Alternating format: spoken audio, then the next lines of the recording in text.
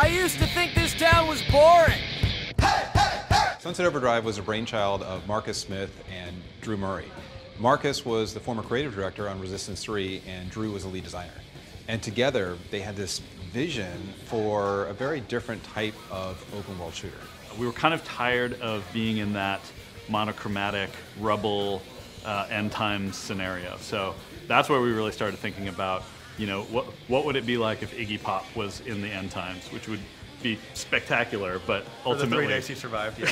Ultimately, yeah, kind of vain. So. Our first rule in the game though was no rubble. That's right. Drew's first mandate to the artist: no rubble.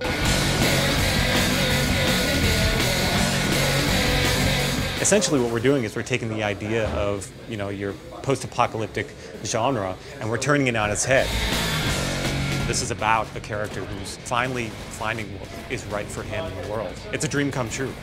One of the mantras that we have and that we talked about early on is that you could easily get very jokey with a lot of it, but our goal was, as a satire, we said, let's make comments, not jokes. Okay, this is gonna be fun.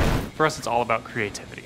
It's about taking something that players know about and putting a spin on it, and that can be something simple, like it can be art, it can be animation, or it can be something complicated, like a whole new mechanic that kind of enhances a weapon that you think you've used before.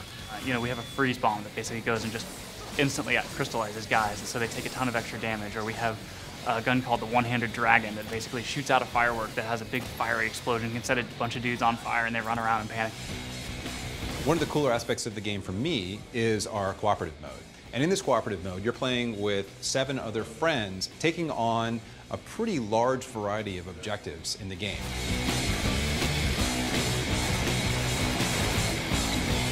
So we're using these photo booths to give you this seamless entry and exit out of the cooperative mode. You just step into a photo booth, and a couple seconds later you drop into a cooperative game. And what's cool for me as a player is that every time we encounter a new objective in these big missions that occur in the city, we get to vote. We get to decide which mission should we take. Everything from helping some of the factions in the game, to fighting mini bosses, to doing scavenger hunt type activities. And there actually are consequences for each choice. We give players a chance to choose an objective that will increase their chaos amount, or will give their team special bonuses.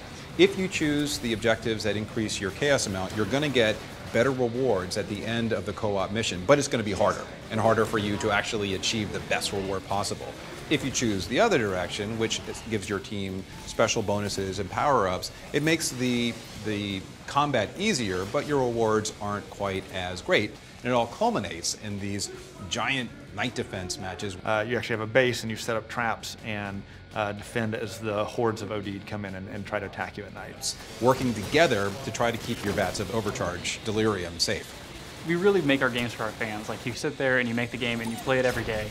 And the biggest thing that we want is for people to enjoy what we make. I heard someone say that this is the game Insomniac's been waiting to make for 20 years, and I think it really is. I think everything coming together of what we're good at and what we're known for, and it's really coming together in Sunset Overdrive. It kind of boggles my mind to think where we were like a year or two ago and where we are now is crazy.